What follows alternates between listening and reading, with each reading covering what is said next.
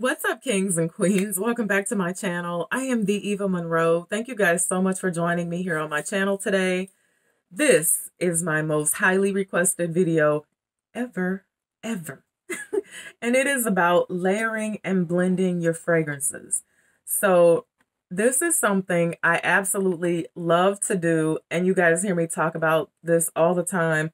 In my own mind, I feel like I have created some masterpieces in layering and blending, but I'm going to share with you guys today a few tips and tricks for layering and blending your fragrances. Some of these tips increase the longevity and the projection of your fragrances. Some of these tips just give your fragrance a uniqueness. They make them personal to you, because that's the reason why I layer fragrances. Is just for two reasons. I layer them to add a certain uniqueness to my fragrances. And then I layer fragrances if it's a fragrance that there are some things that I'm not really digging about it. So I will add something to it to, make it what I need it to be. So keep in mind that there is no wrong way and no right way to do this. There really isn't. There are just a few things that you want to pay attention to when you start doing this. So here we go. So the very first thing you can do, of course, when layering your fragrances is you can use the matching shower gels and body lotions, body creams. Now, I don't have much nice at all to say about Jo Malone. You guys know how I feel about Jo Malone. However, her shower gels and her body creams, although a bit pricey, are really nice. They're really nice. They last for some strange reason, and they smell really nice. So this one that I have is Pomegranate Noir, but her shower gels are awesome. They lather up very well. So that would be the only part of Jo Malone that I enjoy. But that's one way to layer your fragrances. That I find, if you use the corresponding shower gel and the body cream, then it just makes your fragrance last longer. Now, on the opposite side of that, all companies don't have the matching shower gels and body lotions. So if that's the case, I have showed you guys that I love the Body Shop. This is Orange Satsuma body lotion, and I layer this and blend this with everything. I wear this lotion with some fragrances that you couldn't even imagine. I wear this with Sunshine Man, my citruses, my vanilla fragrances. I will layer them with orange as well. They go very well together. So now that brings me to my next thing, which is make sure that you are layering scents that are in the same family. So when you first start this, when you start out on this journey and you're trying to learn how to layer, you want to layer your woodies with woodies, florals with florals, orientals with orientals, so on and so forth, because things of like are attracted to each other, right? So then the next part of that is you always want to layer a complex fragrance with a very simple fragrance. So a don't in this situation would be like, you would never want to layer Amouage Interlude Woman with Amouage Sunshine Woman. Don't ever do that.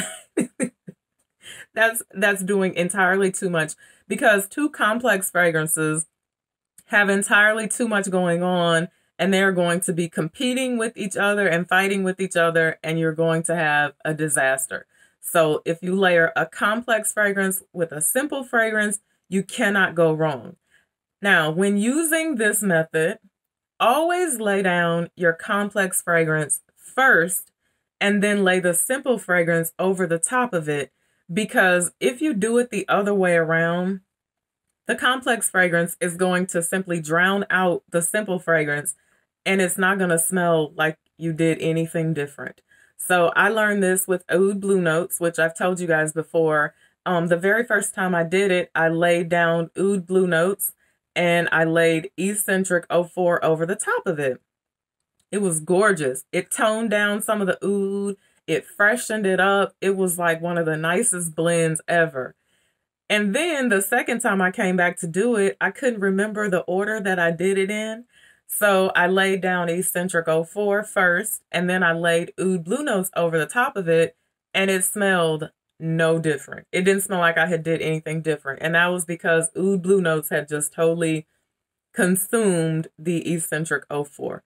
So always lay your complex fragrance down first, simple fragrance on top of it. Now, you guys always hear me talk about layering F&N Fabulous with Lost Cherry, right? So you're probably like, well, those are two Tom Fords. Those are two complex fragrances.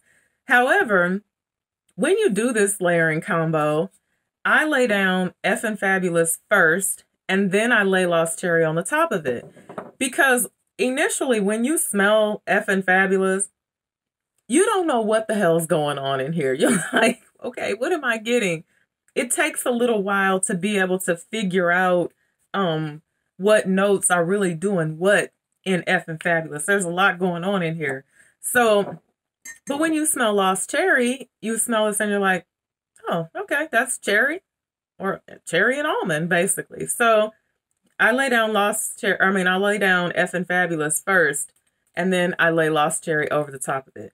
When you do it the other way around, which I have done on this hand, it doesn't really make a big impact. It doesn't do anything different.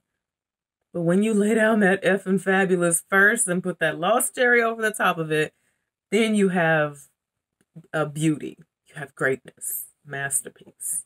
So this has become a hybrid somewhere. Everything is becoming a hybrid. That's another video though. So complex first, simplicity over the top of it. Now, the next part of this is getting familiar with the three phases that your fragrance is going to go through. The top, the mid, and the base notes. Top notes, citruses, those are going to be your berries, your bergamot. Those are going to be in the top of your fragrance. Your mid notes are going to be your florals, your fruits, and your spices sometimes. And then in the base of the fragrance, aka the dry down, that's where all the heavy stuff is, like your patchouli, your vanilla, your musk. Everything that's overpowering is in the base of the fragrance. So I always like to, before I'm going to decide exactly what I'm going to layer with a fragrance, I always smell it, see what's going on in the top, see what I get in the mid notes, and then see what I'm left over with in the base. So in the fragrance, when the fragrance dries down, if it's a very musky fragrance, then I'm probably going to add something to sweeten it up a little bit. If it's overly citrusy, I'm probably going to add something to, sweeten it up. If it's kind of blah and it needs some depth, then I'm probably going to add some musk to it. Which brings me to my next thing. There are three layering scents or three layering things that you cannot go wrong with. Vanilla, musk, and citrus. Vanilla softens up a fragrance. It gives it a sweetness. Musk adds spice and depth. Citrus adds freshness to a fragrance. So, with that being said, I always keep some vanilla oil on deck. Vanilla bean oil. You can do French vanilla, but I always like for it to be a very powerful vanilla that I'm going to use when I want to sweeten up or give the creaminess or add a softness to a fragrance. Vanilla oil is something you cannot go wrong with. So let's say that you don't already have a vanilla oil. You don't know where to get one. You can create your own. And you can create your own vanilla layering scent. You can create your own musk, your own citrus by using one of my favorite things to play in, and that is essential oils. I love essential oils. Now, not only can you use them to create layering scents, and I'm going to show you how to do that in a second, I feel like they help familiarize you with the notes and fragrances. If you're someone who you really want to learn what notes smell like on an individual basis, because that's important to me. I had 2 fragrances that had the same thing going on in them that I could not stand. And I didn't know what it was. I could not figure it out. Epic Woman was one, and I cannot remember what the other one was, but there was just something. I'm like, there's something in there that bugs me. It bugs me. It bugs me. So I went through my hundreds of essential oils, and I figured out that it is geranium that I'm really not checking for. It has to be well blended. Can't be a prominent note for me, because geranium just doesn't do it for me. It has kind of a stinky smell to me. I just don't like it. So if you get familiar with the notes that you like and the notes that don't work well for you, then guess what? You save a little bit of money because you're not actually out there buying fragrances that are not going to work for you. You're not buying fragrances that consist of notes and things that you don't even like. So get familiar with the notes and fragrances. As time goes on, you're going to automatically be able to smell a fragrance and you're going to be like, oh, that's got patchouli in it and that's musk and I love the sandalwood here. But in the beginning, I feel like these help you. Now, as far as layering goes, of course, I have, like your basic vanilla, your sandalwood, things like that. I like to create my own little layering fragrances just with a carrier oil, which I use almond oil. Now, this is personal preference because I know people who like to use grapeseed. I even know people who like to use coconut oil. I use almond oil. And I use almond oil because of the fact that it doesn't solidify, which I find coconut oil to do depending on the temperature that it's kept at. And it doesn't have a smell. And that's the biggest thing for me. I feel like coconut oil sometimes has a little twang to it. So find the carrier oil that works for you. I get myself a little decant, a little vial or whatever. I will fill it up with my carrier oil. I'll add a drop or 2 of my essential oil. And then I apply that to my skin and lay my fragrance over the top of it. Or sometimes I will lay my fragrance down and apply my oil over the top of that, which is now the way I prefer doing it. So get creative with these oils. When you buy them and you have them, it's not just a matter of smelling them and then they're of no use to you. You can blend them. I take my Cafe Vienna, which is a coffee scent. This is the best coffee oil I have ever smelled. This is so good. It's just pure coffee, but I will blend it with some tonka bean absolute. One day I added sweet orange to it. I blended that all up and I layered it with my Asmar So Oud, which has a coffee note in it. And it was so gorgeous. So get creative, have lots of fun where this is concerned. I also use my essential oils in my diffuser that I sleep with at night, my mister. So there's so many different things that you can do with them. Now, on the flip side of that is purchasing body oils. So these days, you just don't hear a lot of people talk about body oils, but there's a site that I absolutely love. And I'm not paid or sponsored by them, but it's fragrantbodyoils.com. You guys hear me talk about them all the time. I love their oils. Now, what I will do when I have a fragrance that might be kind of struggling in the longevity department and they don't offer the matching lotion or shower gel or whatever, I will purchase a body oil. And this is Rose's Vanille. Now, anyone who has ever smelled Rose's Vanille, it's not struggling in the longevity department, but I'm extra. So I will take the Rose's Vanille body oil and I add a few drops of it to my unscented shower gel. I shower in it. Then I'll add a few drops of it to my unscented lotion myself down with it. And then you have a masterpiece. You are going to be smelling all freaking day long, all day long. And if you're not, call me, because I'm telling you. Now, the one thing that I talked about this in a video before, when I order these oils, especially when I order them for a fragrance that I already own, I definitely do a side-by-side comparison, and I make sure that they're pretty much dead on. I want them to be as close as they can possibly be when I'm using them for the purpose of layering them with the exact same fragrance. So you want to make sure that they smell the same. Now, they also offer body lotions, and they have fragrance oils in them, but they're body lotions. And so this lotion is Tom Ford Lavender Extreme.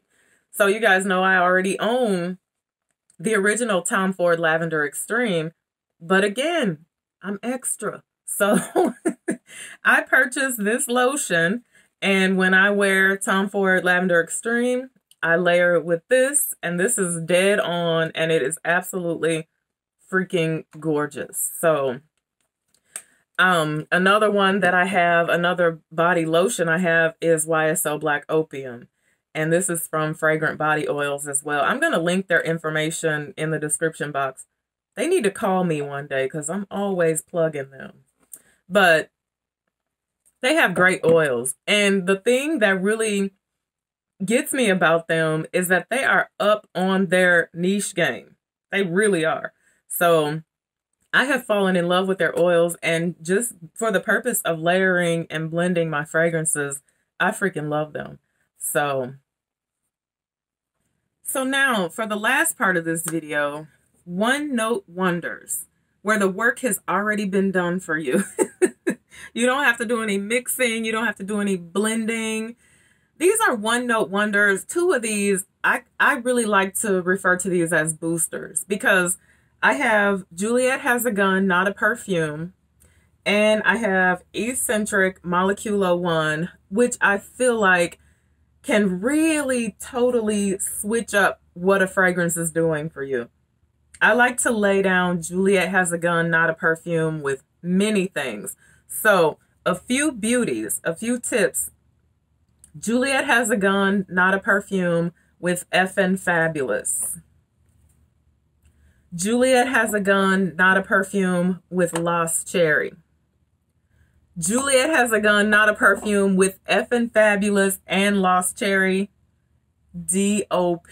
The day I wore that, the very first time I wore it, I got so many compliments on that blend. And people were asking me, what did I have on? And I didn't want to be like, Juliet Has a Gun, Lost Cherry, Effin' Fabulous. But I just said, I have on Tom Ford Effin' Fabulous. Very nice. Moleculo 1, which I like to lay down under like my woodies, pretty much.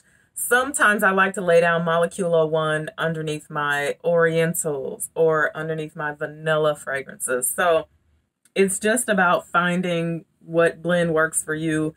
Don't do this on date night when you're getting ready to go out with bae, and then you're like, oh, you know what? I'm going to try it. Don't do that. I usually like to come in here, break out my little oils and my kits and things, test some things out first, and then see what we come up with. And then if it works, you can use it for a special occasion. Now, and the last thing is one note fragrances that you can purchase for layering. They are made specifically for layering. These I have are from Alexandria Be Layered. They're not paying me either, and they didn't give me these for free. I bought these kits with my own money. So I have here kiwi, strawberry, peach. I have their vanilla, their coconut, their jasmine. I love these. I am pretty much obsessed with these because, again, I will take a fragrance like my Breath of Infinite, which has a very prominent peach note, and layer it with this peach. Peach works well with musk as well. Peach layers very well with this New York Amber, which is not amber in my opinion, but you know, I didn't name it, they did. So those are some of my layering and blending techniques. If you have any layering and blending techniques, I know this video was long. This is actually the first video in a long time that I have had to do in sections. So because it was so long. So let me know, share your layering tips and tricks with me, because I'm always up for learning something new.